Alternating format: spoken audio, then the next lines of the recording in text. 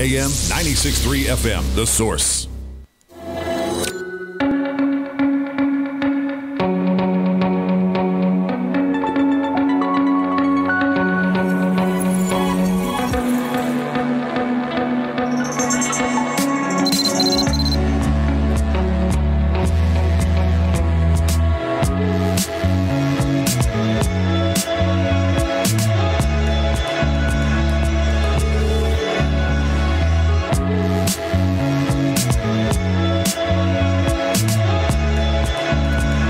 All right, 24 minutes before 10 o'clock. Thank you for tuning in this Wednesday morning. It's only Wednesday, huh, Robin? It goes quick. In the studio, Courtney Williamson Milford is here. You might have heard the ad, really well done ad that Joe Martone did to promote Shackledown, which is Courtney's newest book. It's a paranormal novel, and I can't wait to hear more about it. Courtney is a University of Florida alumni, the author of children's picture book series called Tales of Bark Storyland, 2 additional children's picture books, 2 middle grade books. She's the author of a book called Shell's Amazing App, about a 6th grader who aspires to be a writer, who has juvenile rheumatoid arthritis and has a master's degree in secondary education, and is the author of the book series, The Grace Family Chronicles. Sounds like she spends a lot of time writing. Her new book, again, is called Shackledown, a paranormal novel. Courtney Williamson Milford. Good morning, Courtney. How are you? I'm fine, thank you. Nice to meet you. Well, nice to meet you, too. Do you live in Ocala? I do not. I live in Windermere. Windermere. But my editor lives in Ocala, and she's the one who suggested. Is that right? Who's your editor? Do we know? Her name is Kathy Rothenberger. Oh, I know Kathy. Do you really? Yeah. How interesting. Well, that is nice. How did you 2 get together? Where's Windermere? Is it near? Windermere is in the southwest part of Orlando, pretty close to Universal Studios. Okay. If you've ever been there. Okay. Well, good for you. Yeah. And Kathy, I met in one of my Facebook groups. Oh, okay. Which is I think it was a Florida Writers Association group. I'm not sure, but we corresponded, and she wasn't the first editor I'd used, but I have kept with her for a while. That's a good connection. Her and her husband are involved in filmmaking. I know. I know. I don't know if that ever is something you would like, where a novel becomes a film, but it seems like a natural for a lot of people. That would be nice, but I think that probably doesn't happen to everybody's book. No, I wouldn't think it does. I haven't been trying to contact anybody in Hollywood or anything. No. We speak to authors all the time, and sometimes it's a mixed opinion about it. Some authors don't. Oh, heck yeah! Don't like the idea that a film is made or whatever. If somebody would like to make a film of my book, I would be delighted. But I'm not. To me, I've been in the car business for a long time, since 1991. What kind of business? I have an automotive wholesale fleet leasing business, and I've had it for over about 25 years. You lease cars? Well, fleets of cars. It's kind of like fleet leasing. Oh, I see. Like so WOCA, we could have our 12 cars just sitting in the parking lot with our logo on it. Well, we might get into commercial leasing, but right now we lease primarily to car rental agencies. Oh, okay. Like small, like I'm just trying to give Joe a hint. Mm-hmm. But that's a good idea. No, we're looking into commercial leasing, to be honest. But I'm not trying to advertise my company, but I'm just saying that my second, this is like a bonus career, the writing. Well, and have you always been a writer? No, I've been a reader. I've always been a reader. Oh, okay. Because for a long time, I didn't have very much time to do much, except for I have 3 children too. But yes, I started writing a lot in 2016, like January of 2016, and I've just been writing and writing ever since then. The book Shackledown, is this a departure for you? Is this a different direction? Not at all, because almost everything I write, I mean, I don't know if you'd really call everything I write paranormal, but there's usually an element of magic, and I also tend to write, other than the Bark story tales and some of the middle grade books, I tend to write historical fiction, like the books. The books you're talking, the Grace Chronicles, Grace Family Chronicles is about World War II, but it's based in Miami, and the characters have powers and such. But Shackledown also is.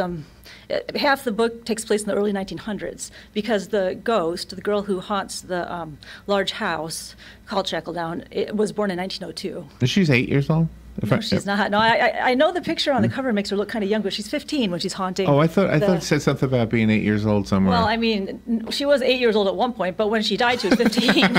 now the little girl in the current time, I think when they move into the house, I think she is 8. Yeah, it says on Casey's 8th birthday, Mary Helen Brayton discovers why her dream mansion Shackledown was such a bargain.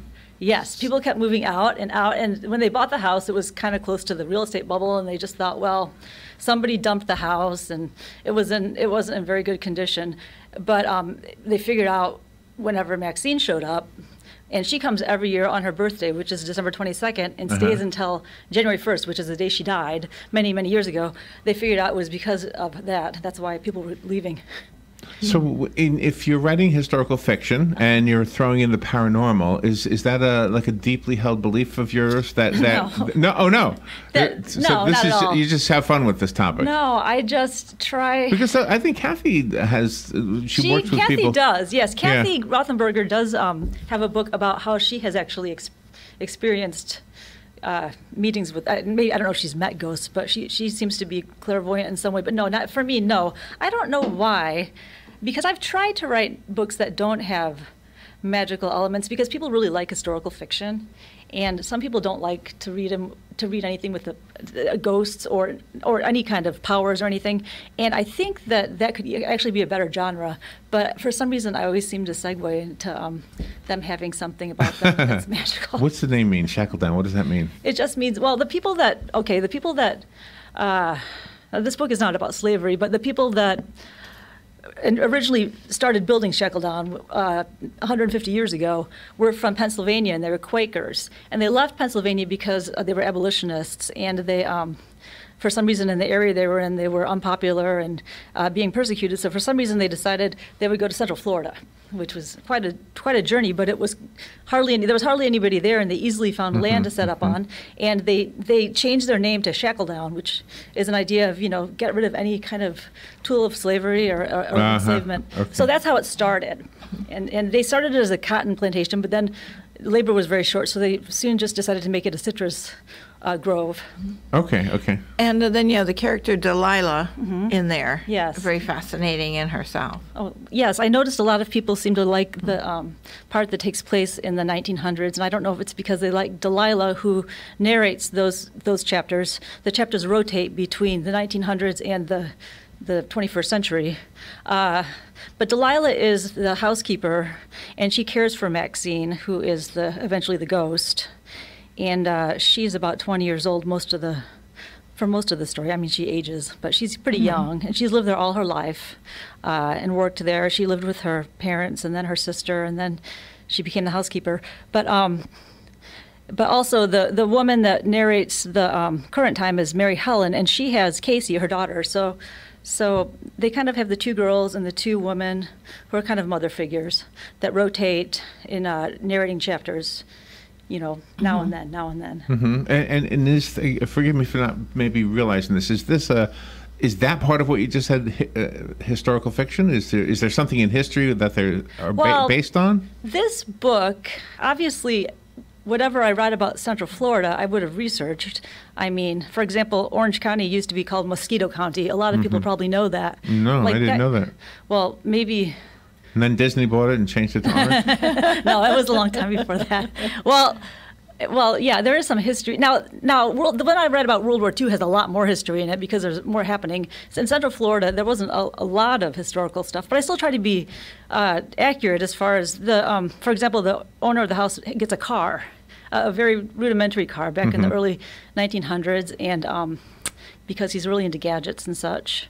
And I have to do a lot of research about just, did they have gas lighting? Did they have electricity? Oh, okay. So it's not about an event, setting, things that would put it in history, a certain setting up. But people still like to read about it, even though it's not about a specific battle or about Los Alamos, the atomic weaponry lab or something. They still like to read about what it was like in a different time period.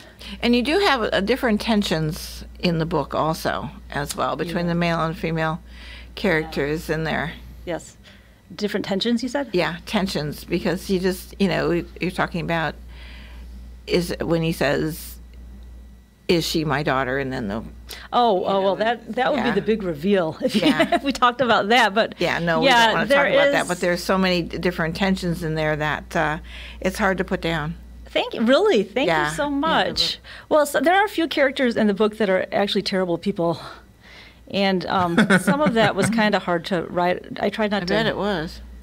Yeah, just because like Adair does such terrible things to Delilah, Mm-hmm. and in the current time, the people are not like that. Those people are mostly all nice. But yeah, some of the people. But my mom grew up in. I may have been thinking more of my grandmother. They grew up in Mobile, and my grandmother was born in 1911. And some of this, obviously, that's a little bit later than the time period, but not a whole lot. No. Especially for my grandmother, who is not alive anymore. But so a lot of it I kind of picked up just from being around her for a long time. Oh, that's interesting. Yes. So, and are the characters based on people you No. might have met? Okay. So when you create a character like that, Yes. you have the freedom to kill them off. Do you ever just kill them off because they're so bad? Well, do they have a life of their Maxine own? gets killed off because otherwise she couldn't be a ghost. Yeah. Right. And Maxine's not bad. So is it a challenge for you to work with a character that you don't even like?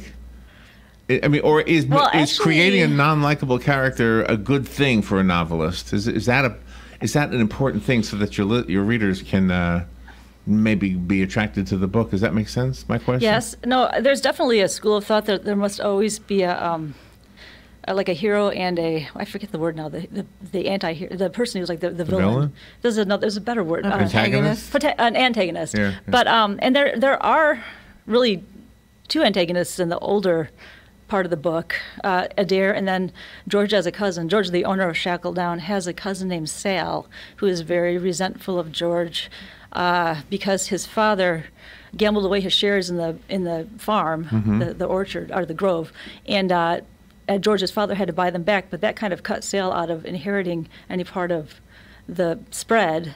And George has him on as the farm manager for a while, but he has to get rid of him because he does some terrible things. And I don't remember if he dies at the end. My goodness, but we can't tell that. That one's good. Well, he's not important. I mean, eventually he dies, I guess. Yeah, he doesn't. Yeah. But yeah, that's not really important to the plot. But the Adair actually, that she dies at one point, and that she's actually killed. So the fact that you can't remember part of your own book, does that mean No. I shouldn't say I can't remember. No. But I'm thinking that must be like if you're writing another book right now. Yes. Okay. That does happen. And so this is something from your pen. Like it's new to us, but this is old for you. And I wrote it. I think I finished writing. Well, when I first started writing it, it was because it was like last fall, and I said, I want to write a Christmas book, and I want there to be a ghost in it. And I started out writing it with Casey and Maxine as the people telling the story. And they were younger. Casey is in high school in this book, but she was in middle school. And it just didn't work because I had to think of a reason why Maxine would be so unhappy and searching for something, and really you have to have some sad things happen in your past, and it wasn't things that I would want kids that age to read about. So I changed it to an adult book. Okay. But yeah, I wrote it like in December, so it's not that long ago. I don't think Sale's death was noteworthy. Like he just died of old age. That's why. Yeah. And you are a very eclectic writer because you write for children, you write for young adults, and also for adults, and you have to keep everything separated for them. I know, and that's not good because the person I use for marketing says you should stick with one genre because then you get fans, especially if you write a series. And it should be a genre that's popular. Yeah, but you're doing good with that. I mean, with all of the books. I mean, I think they're good. Yeah, and especially Shell's amazing app. I mean, you're really that's like the first book I ever doing wrote. an issue with juvenile rheumatoid arthritis, and that is prevalent.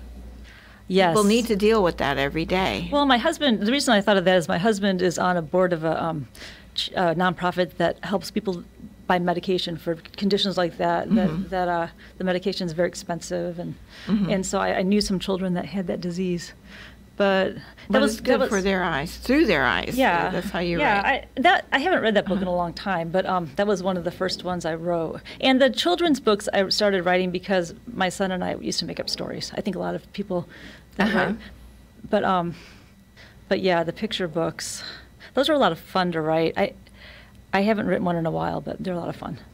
Dude, in the on the Amazon page, you're standing with a bunch of fruit. What is that? Are you at a farmer's market or something? No, I was working on the citrus parade. See right here, this picture is what I'm talking about. Right here. That kind of is just. I'm not a kind of person that like. I haven't been to a studio to do author pictures, and I don't usually. I don't usually bother to put pictures of myself in my books. Right.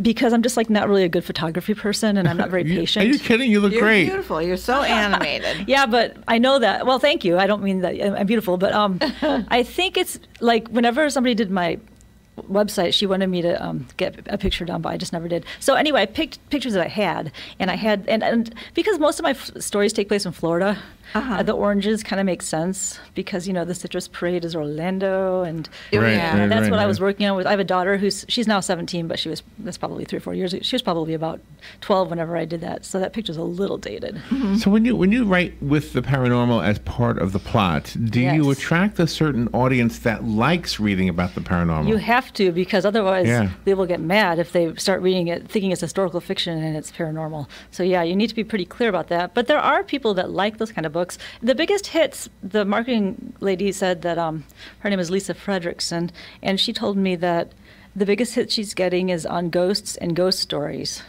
But she also told me I should have put a picture of a haunted house on the cover because that would have attracted more people. So that's I actually think, and I'm not trying to be different with somebody who's obviously an expert at this, and I'm not. No, I'm not either. Just from a normal guys, I think that's an awesome cover. Well, thank you. I know we're not supposed to judge the cover at all. But whenever you're on Amazon and you look at a cover, to me that's a mysterious. Very intriguing. That's intriguing. That's a good word. It makes you want to know what's this about? And tell me about the birds. Well, even whenever she's alive, Maxine attracts birds. She'll go around with a bird on her shoulder often. She has a Carolina parakeet, and then later she has a crow that she carries around with her. And even whenever she's in trouble, the birds try to help her. It doesn't really explain why, but some of the other characters, for example, Adair, who is the mother of Maxine through most of the book, has a cat that she has with her all the time that spies for her. So it does though. Like it's a big black cat and has brown eyes, which I don't know. Which cats can't have brown eyes? They never do. No. So it looks kind of like a bear. It's a very strange cat. Didn't know that. Yeah, but so whenever it's around, you always know that she's spying and watching, even if she's not in the room. And you mentioned the word magic earlier. Magic. Yeah. One of the characters.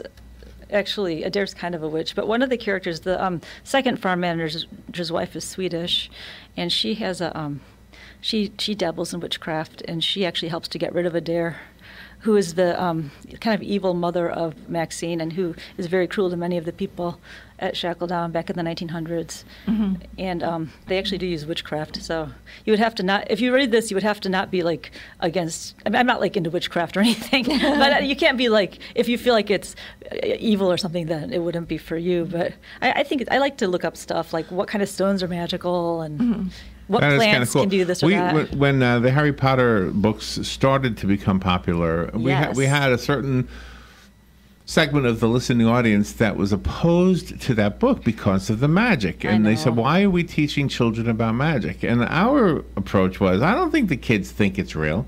I think it's just fun for them to read about. And I think anything that encourages them to read is going to help them with reading, which is the more important lesson. I don't think they're buying into that magic stuff. I think it's just fun.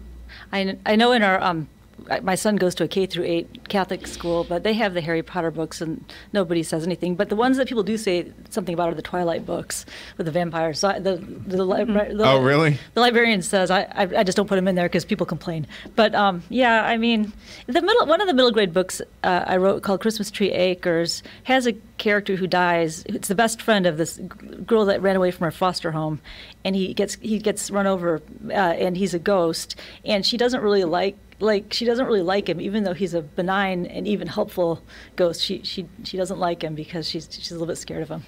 Wow. So. And what you do with this is that you make you bring up different scenarios that actually are happening, and then you like foster children. Oh yes, I always do and you that. bring with the children's books awareness to that, and that's very, very important too. Children need families. I know. I do that with all the picture books too. Like I have one to write that the character is a library helper, and these are dogs, but they have a school, and she grew up as in the show business. Like first she was a circus puppy, and then she was in dog shows, which is like pageants for dogs. And then she was in a singing group, so she never learned to read. And she eventually gets found out and goes to adult literacy classes and learns to read. So yeah, there's always something. Always some kind of. I had one about adoption that's called Casey and the Cat Mama, and this family of golden retrievers adopts this kitten at the hospital because his mother is very, very sick. And it grows up with them and doesn't really realize it's not a dog, which I know sounds crazy. But, but the first, I saw a review for it the other day, and it started out saying, "This book is not as weird as I thought it was going to be." So I don't know.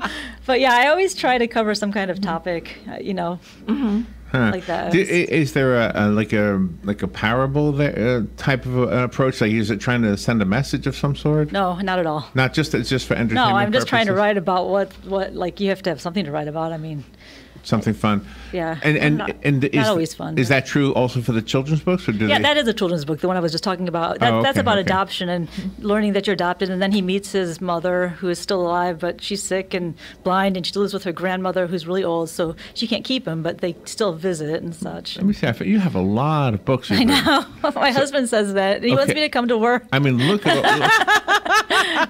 all the books you've written. Wow. It's kind of scary. So what But the children's books really take more for the illustrator than me. You have to do a lot of research when you do a project like this, especially like Shackledown, because to have that perspective told from the first person, you had to find out all of the nuances that were around and were happening. Well, the book is not told. The book is written in the third person. Like it's not like they're not saying like I did this, I did that. Right. But even currently, I still have to do, look things up and such. But I read a lot. Like I've read, not that I try to like copy off stuff I've read, but I've read a lot of books about Florida, so I have a basic knowledge. I've lived here for a long time, but yeah. Where did you live before here?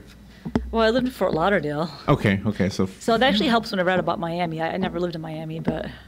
And my parents have a house up in North Carolina that I spent some time at, and one of my middle grade books takes place in North Carolina, so that helps too. Right now I'm writing a book about London in the 1890s. Well, it's not about London, but that's where it takes place, and that takes a lot of research because I've been to London, but not that long ago, and I have to look up Queen Victoria and everything. So.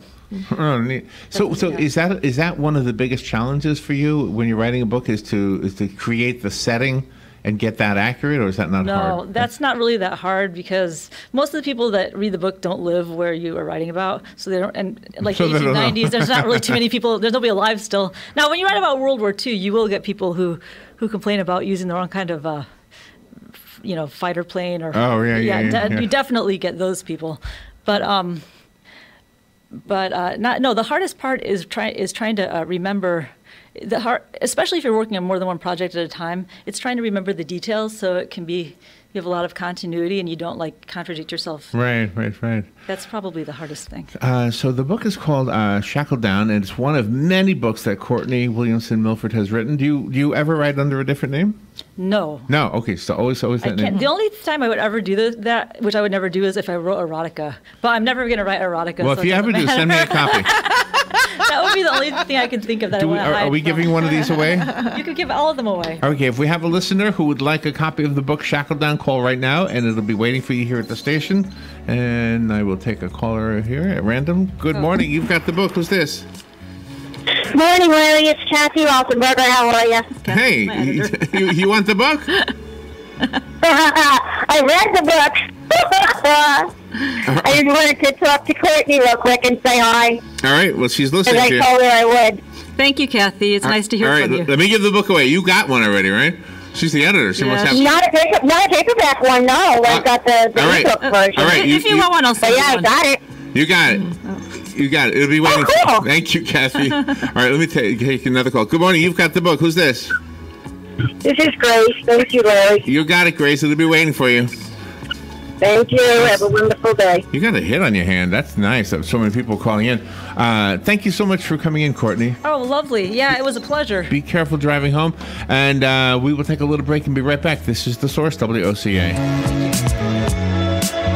Broadcasting from the Paddock Mall Studios, this is WOCA, Ocala, Gainesville, The Villages, 1370 AM, 96.3 FM, The Source.